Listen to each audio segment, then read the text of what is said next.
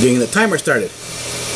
It is 1 hour and 49 minutes into the day of Wednesday, January 29th, 2014, and we are beginning the vlog for January 29th to January 30th, I think. Yeah, I think that's what's going on here.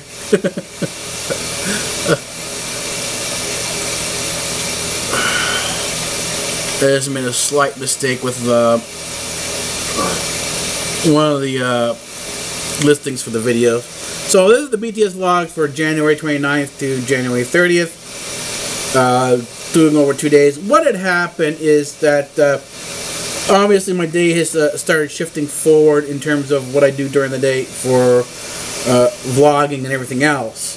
Well, not for vlog, but the stuff that I do that I vlog about has shifted forward so that basically I'm getting up around 3 o'clock, 3:30, and my day doesn't start till about 4 or 5.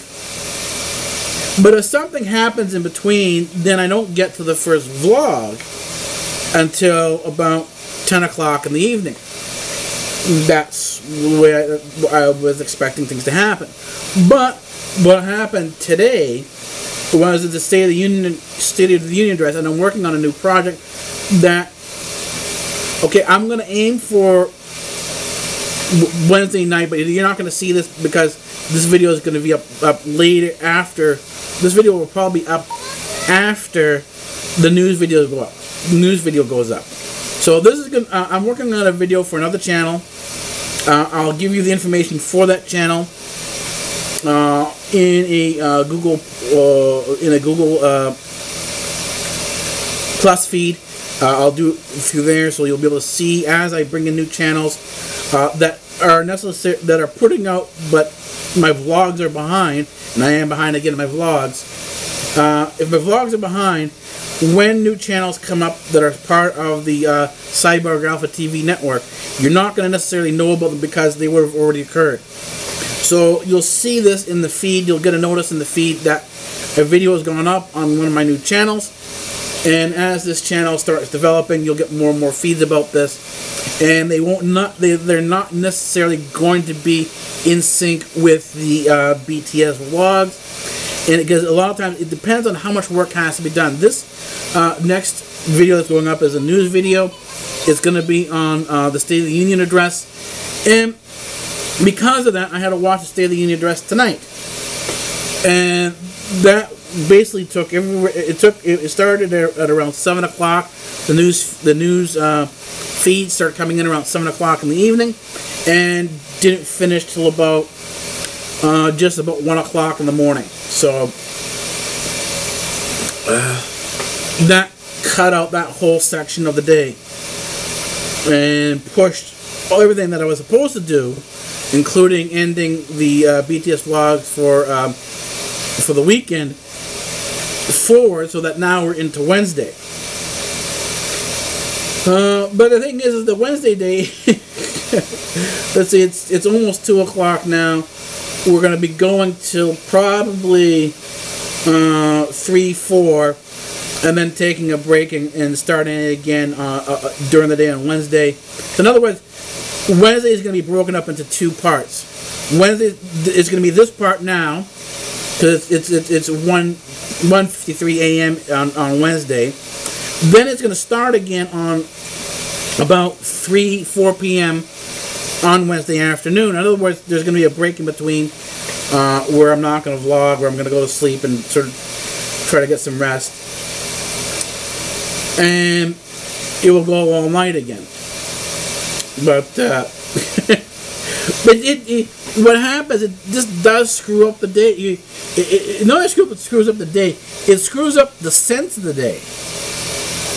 It really sort of makes a mess of how you see the day, because I'm trying to figure out when I'm actually vlogging now. I don't know really. Can't really grasp when I'm vlogging, because I'm going to bed the same day I'm getting up. So I'm going to bed at 3-4 o'clock in the morning. I'm getting up 3 or 4 o'clock in the afternoon.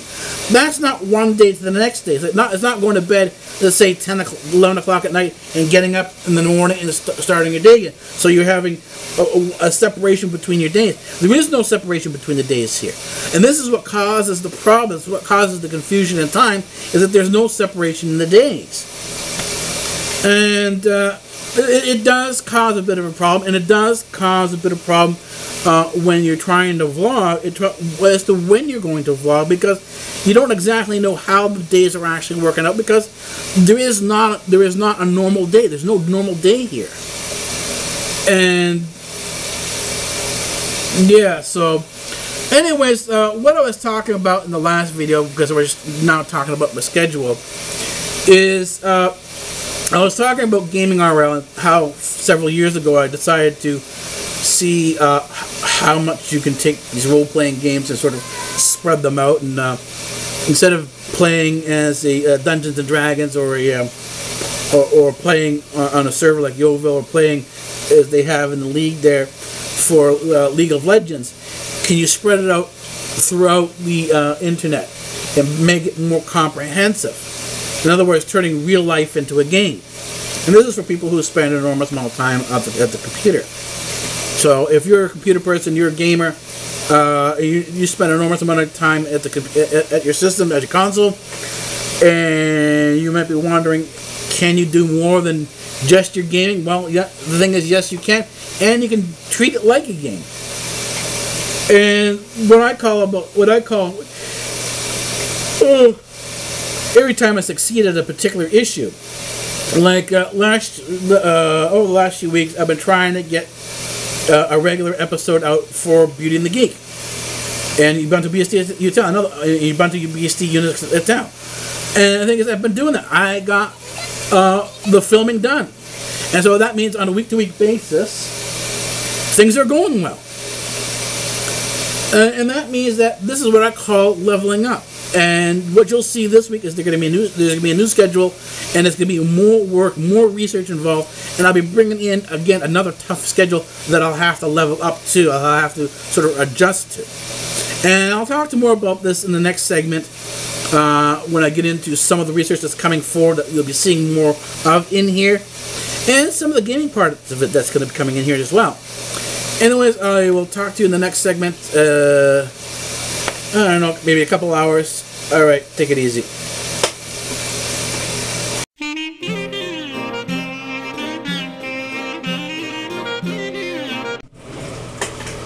Well, as they say, there's no time like the present. And of course, there's no time like the present to vlog. So let's get the time and date stamp. And it is 18 hours and 32 minutes into the day of Wednesday, January 29th. 2014. Yeah, this is our second time vlogging this day. I think it's our second time anyways. Before, it was I think 3-4 o'clock in the morning. I can't remember exactly when we did this, but it was into the day of Wednesday. So this is our second Wednesday. This is the second day today. And I got up around 4 o'clock. I got up around 4 o'clock in the afternoon.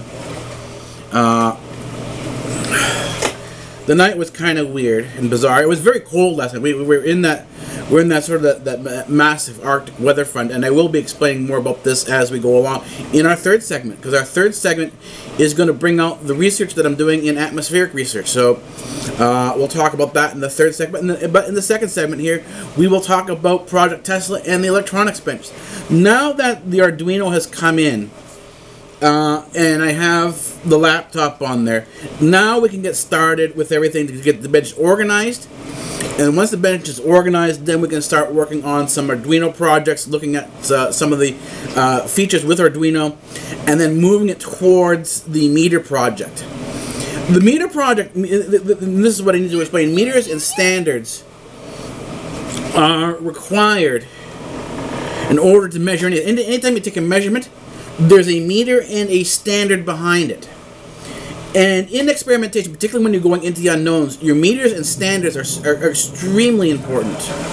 And one of the reasons they're important, let me just check this for a minute here, make sure everything's going okay. Give me 2 seconds. Because we are doing the laundry, and I just want to check the laundry to make sure it doesn't overflow. We're back, and things cycled very well. I'm doing my laundry over there, and I hooked the plumbing up a little different than I did last time. Made some adjustments, some repairs to it, fixed things up so there wasn't as much leakage. I just wanted to make sure that everything went all right with it, and it went through its cycle all right. It did the draining properly, and it did the filling properly, and there isn't as much water leakage as there was before.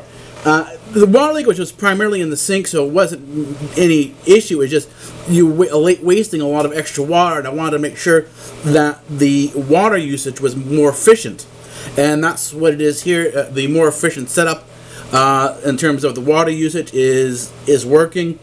And you know, this is part of you know, when you're doing things, you can either be wasteful and, you know, if you have $1 billion, who cares what happens? You know, you've got more billions coming in later on. But if you're trying to do something on a very tight budget, like say on hundreds of dollars rather than billions of dollars or millions of dollars, then even the small things matter. And it's not that you're being environmentally friendly. This is what it takes to survive. This is what it takes to move forward.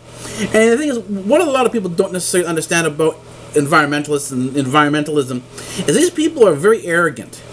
And I find in many cases they're very rude people too.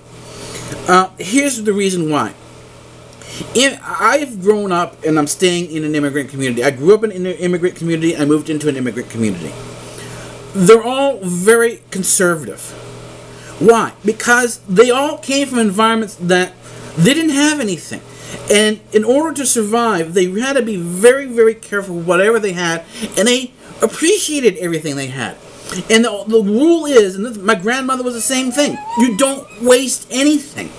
Nothing goes to waste. If you can find a use or a reuse for something, then you do that. You don't go out and buy something brand new.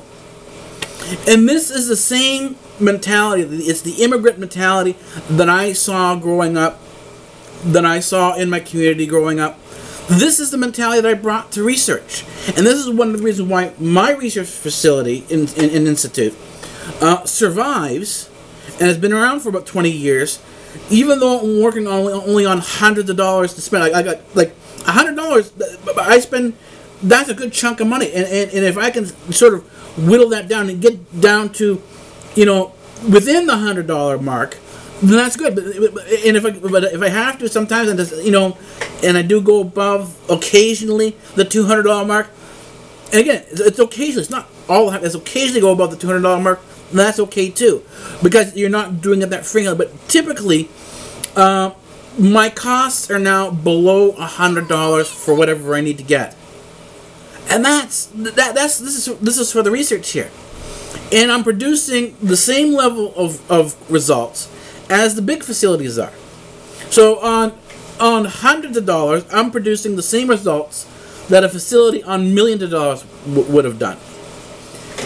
So, and that's the other thing is, the key here is that on the electronics bench, we're building the electronics bench in this manner. We're spending very little on the electronics bench. A large chunk is coming from garbage, from old electronics, electronics that people have thrown out. And the initial lab, particularly for the meters and standards, is going to come from there. And then what happens is, and this is where you work with that, you get into with Tesla. Anything that has to do with radio is Tesla. So what you can do is that as you move your electronic skills up, as you move your metering and measurement skills up, and your understanding of that because you're building the equipment to do the metering and measuring, what you can then do is take the gaps in knowledge, the places where the metering and measurements do not meet theory. This is where you want to look. These are the anomalies. This is where you want to say, well, maybe something, Tesla had seen something in here. And is there something there? And then you do a further investigation into that particular area where the metering, or I should say, where the metering and the measuring doesn't meet the supposed standard. Every time you look at doing electronics, a company will give you a standard sheet. They'll tell you how their product works and under what conditions it works under. And the thing is that you can duplicate these measurements and this measurement and these meters and the standards. You can reproduce this stuff. And if it doesn't meet up to what it says it is, then it's either a problem with your equipment or there's a problem with the theory there. And the thing is that you can either, well, what happens, not either. What you do is then you go further into this and you try to find out where the mistakes are, where your mistakes are. And this is where self-analysis, self-criticism comes in, because you do have to be very critical of what you do, and you have to be very careful with that as well.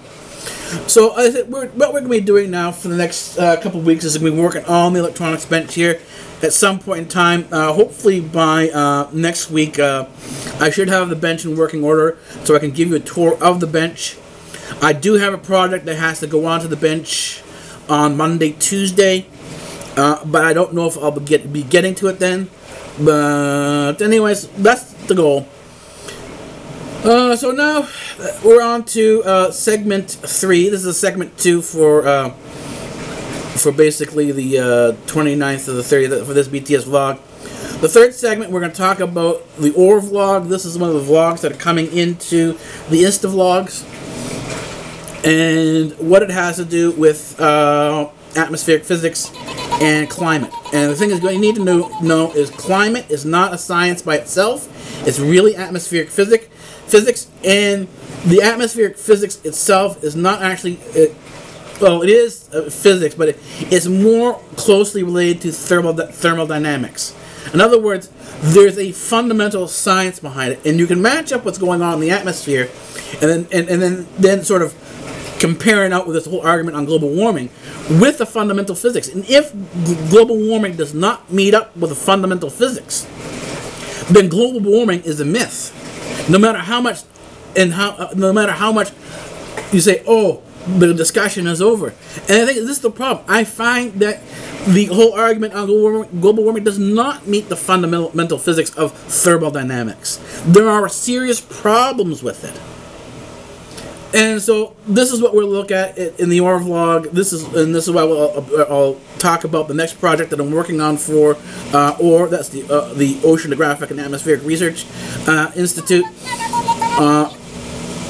I'll talk about that in the third segment. Anyways, see you then. Back to my laundry, back to my studies. All right, take it easy.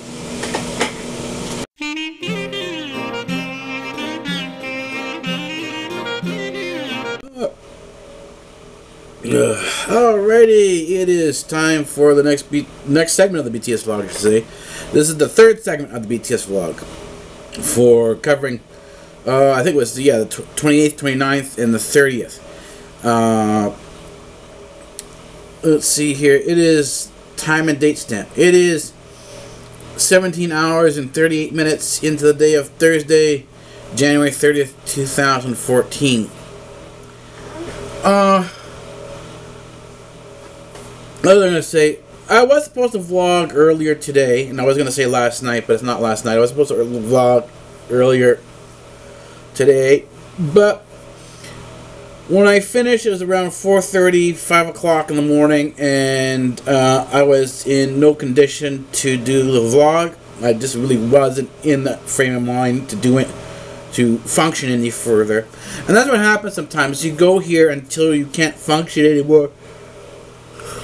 And then whatever is left over from that day gets piled on to today, and we'll see how much we can get done today to get everything done. Remember, now we're on the new schedule. The last schedule was the same thing. It was you piled on as much as you could until you can get into a rhythm of getting everything done. So day by day, as you can get things done more and more and more, then in terms of working out your efficiency, then you're able to do that much more. And once you've got to a point where you're comfortable with it, give yourself about a week and then start piling on some more. And that happens, you'll see this about every 2 months. There'll be changes, there'll be adjustments to the work schedule where more is going to be added. And in this case here, one of the things that we're adding on a more regular basis and sort of bringing these things in, and that's the extra research that's going on here. And so, added to this new schedule will be more Insta-vlogs, and in a variety of different areas. We'll have the OR vlog. The OR vlog is going to cover the OR Institute. The OR Institute is the Oceanographic and Atmospheric Research Institute. That's OR, O-A-R. Right? O is oceanographic, A is atmospheric, R is research. So the OR vlog will cover the work being done on the project that I have on my desktop right now. It's called is known as a virtual observatory, or in this case, it's a virtual Earth observatory. And its goal is to start watching and treating the Earth as a dynamic environment. In other words, rather than creating a model, you're using the tools and instruments that are already out there to sort of pick out the information, particularly the physics information that's there. In other words, you're studying physics, you're studying the thermodynamics, and that's part of physics that is in the environment. And if you know about thermodynamics, you know that thermodynamics often, in many cases, intertwines and interchanges with fluid dynamics. And dynamics is the physics. That's your physics. It's the motion of things. It's the mechanics of things. And so what happens is that when you're dealing with atmospheric physics, and in addition oceanography, right, oceanographic research, you're dealing with fluid and thermal dynamics. You're dealing with, those are the two mechanics, those are the two physics that you're fundamentally dealing with in terms of how they flow, how they move, how they interact and interchange with each other. The oceanographic extends further because you also have to understand the life that's within it, and how the life affects the environment, and how the environment affects the life. So there's a whole variety of things that we can get into here, but right now the Earth Observatory is focusing in one particular area, and that what we're doing is we're looking for, and I've actually found it, the thermodynamic inflows and outflows in the atmosphere. In other words, we're bringing the thermodynamics that we know in the textbooks and seeing what we have in the textbook for thermodynamics and what we have in real life in the dynamic situation. That's the observatory I'm working on here. Is based right now is based off of NOAA's GOES and POES satellites. GOES is the geostationary Earth satellites. POES is the polar satellites. And with those two satellites together, I've been putting together composite pictures, composite images that eventually produce a movie. And these movies, these sort of images, if they're put together right, you can actually see the thermodynamic inflows and outflows within the Earth's atmosphere. In other words, you can see how when heat is put into the engine, a tornado or hurricane comes out of it. In other words, you're seeing the dynamics of weather. And as you're able to follow this, you're able to follow how climate and weather shifts with each other, how they interact with each other. And I'll give you a call back in a little bit. I'll give you a show back in a little bit because I do have something to do right now. I've got a phone call coming in, and I'll answer that phone call and talk to you in a little bit. All right. That was a phone call. Just got back from the phone call. Sorry about that interruption. But anyways, I was saying the work that's going on here right now on the Earth Observatory. This is a virtual observatory. It's done through the internet. And this is one of the reasons why I upgraded my research station. The research desk is to account for all of this. And so you'll be seeing more of this in the InstaVlog. I'll be giving you more in-depth information in the InstaVlog because there is going to be more InstaVlogs coming out during the week. So Beauty and the Geek is now in the editing bay, along with Ubuntu BSD Unix Etal. That's in the editing bay. So look for those on a weekly basis. Now, I think I can get them out on a 8 to 9 day basis. And this is what I'm aiming to do, because don't forget, you have to go through the entire week, and then after you've done the entire week worth of research, you have to film what you've seen. So these are basically week-long episodes, so there is a lag time between gathering the information and doing the filming and then the editing. What else is there? So yeah, look for, in addition to the Ubuntu BSD Unix Etal, Beauty and the Geek, also look for InstaVlogs. InstaVlogs is coming back on a more regular basis now. So we'll talk next segment about the last thing that we're doing, the last new segment that we're adding to InstaVlogs, and you'll see some of that information, particularly the preliminary notes, come into here to the BTS vlog. So, anyways, that's it for now. I'll talk to you in a little while.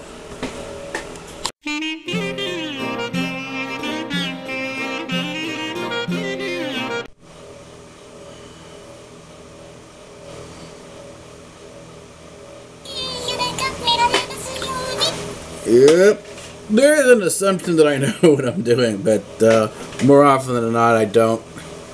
Anyways, it's time to give the time and date stamp. This is the last segment of the BTS vlogs covering January 29th to the 31st. Wow, into 31st, because you'll see in a few minutes when I get the time and date stamp. That is now January 31st. And we're ending our vlog. Okay, it's 2 hours and 42 minutes into the day of Friday, January 31st, 2014. 2014. And today's events on the calendar is the Chinese New Year. Alright, so Kang Hei Fat Choi. So, hello everybody. Happy New Year. Yeah, I said before that in the last segment, talking about additions to the InstaVlogs, and this will bring some more of the research back to the desk here now. Sort of connecting everything together, bring more stuff out. What happens is that you need to work on an efficiency model. In other words, that efficiency model lets you know what type of work you can get done during the day. I got to the point where I'm able to get a good amount of work done. Just I'm not able to get everything done that I set out to do. But there's hope that in the coming days that things will get better and better, because they already are starting to get better. But they're not as in other words, they're not as bad as before. Before, I would have some problems. It would knock me out for a couple of days, and I get really far behind. Now, I'm able to resolve a large chunk of these problems a lot faster than I did before. So, it's not as devastating. The new edition will be the BAS in the BAS vlogs. And BAS stands for Byzantine and Antiquity Studies, and that's another institute that I have here. that I do research in, and particularly I do anthropology and archaeology there. And believe it or not, as I said before, part of the gaming RL is trying to see how far you can push a large chunk of this gaming stuff to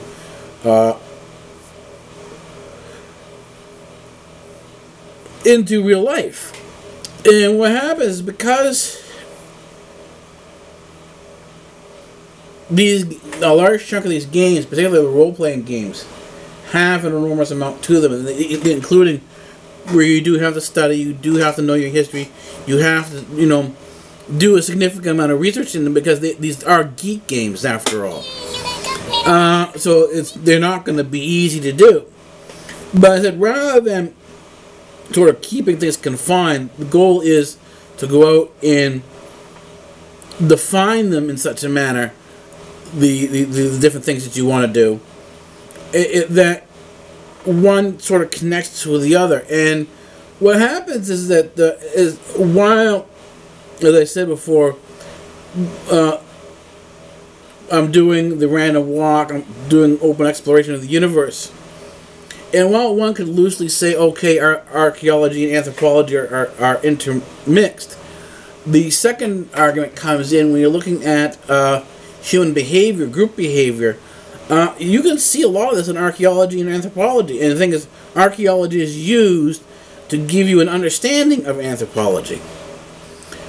And so what happens is that all these things can be tied together and brought into the puzzle. But the thing is that doesn't occur initially. What has to happen is you have to go out and find individual pieces.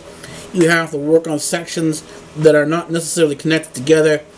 And right now, the puzzle I have, I've got bits and pieces sort of scattered and loosely interconnected. What I have to do now is, and this is what's going on now, is I'm going out and trying to bring in more order to the pieces that I have, so that I can go in and start filling in more areas and certain gaps that I'm missing. And this is certainly true of the BAS Institute, looking at archaeology and anthropology. One of the key points that you can look at in the Byzantine and the Antiquity Studies Institute is, particularly, you're looking at the Greek language. The Greek language, ironically, is an unbelievable language that sort of sits in the middle of a lot of ancient cultures. Because at one point in time, or initially for a long point in time, the Greek language was the common language of the world, just the way English is today. You can go back and start studying a lot of cultures from the perspective of the Greek culture, and see how one culture intermingled or intermixed with another culture. And you can sort of see the shifting of how, not simply going back and looking at dates and times, but looking at how people would have lived in different periods in time, at different ages. And the thing is, you can go in and then try to find some of these texts. I mean, a large chunk of these, some of these texts are actually hidden because it wouldn't be good for Western society for these ancient texts to get out. And this is when you talk about these secret societies like Illuminati, like the Jesuits, like the Masons, or something like that. You're talking about societies that have, or what they consider to be, secret libraries. These are hidden libraries. These are secrets that only a privileged few in the society have access to.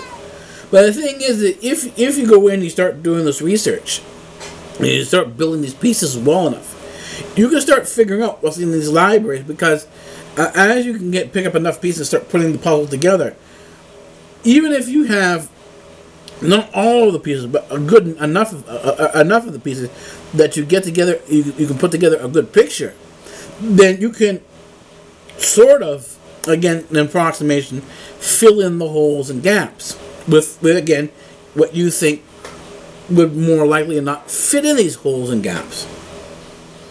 And one by one, you can start connecting and interconnecting all the different fields and moving back towards the round and walk, and say, from the random walk, can I reach anywhere I want to go? And the answer would be yes. And then it's to think, well, how does this apply to physics? How does this apply to open exploration of the universe? And bit by bit, you can start filling in these answers. Anyways, that's it for today. We're going to go into our weekend vlog in a couple hours when I come back. So I will see you in a couple hours for the weekend vlog, Friday, Saturday, Sunday, and Monday. Alright, take it easy.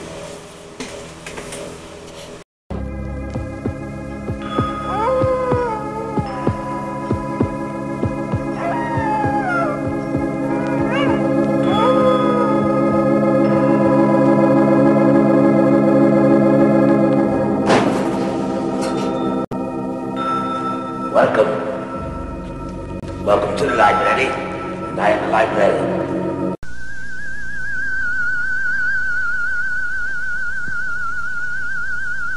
I am the professor. And professor of what? Professor of physics. Oh, say, can you see by the dawn's early light? Free speech rules here at Democratic Earth.